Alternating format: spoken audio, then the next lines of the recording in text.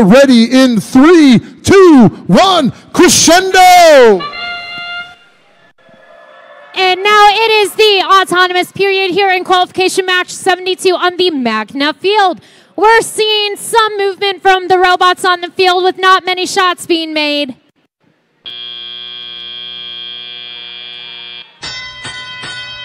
And now that the teleoperated period has begun, the Red Alliance has a 5-point lead against the blue. Over on the Red Alliance, we're seeing immediate pickup and speaker shots from Team 8352 of the Red Alliance. With defense being played between 4758 and 4390 on the Red Alliance side of the field, as the Blue Alliance go toward their human player station for that human player pickup. We're hearing a lot of cheering in the stands too here on the Magna field. Team 8352 trying to align themselves up near the subwoofer. Very carefully for the Red Alliance. Let's see if they'll make that shot. They're taking their time. 8352 spinning around and going back toward the center stage. We're not sure what's going on there yet. I think they might have a note stuck in their shooter.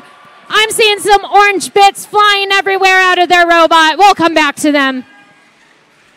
4838 missing their shot for the Blue Alliance into the speaker.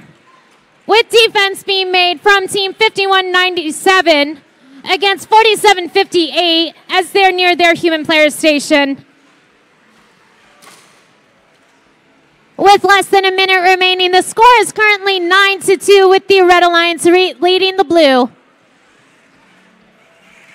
8352 going near the chain of the center stage with that note still in their robot.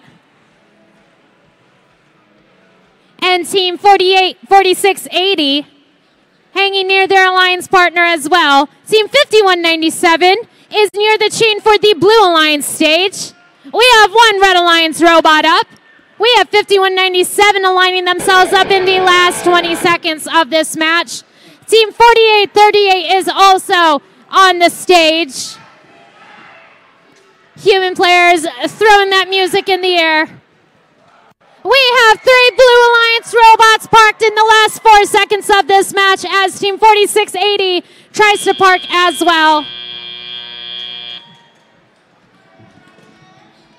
Remember to wait until you...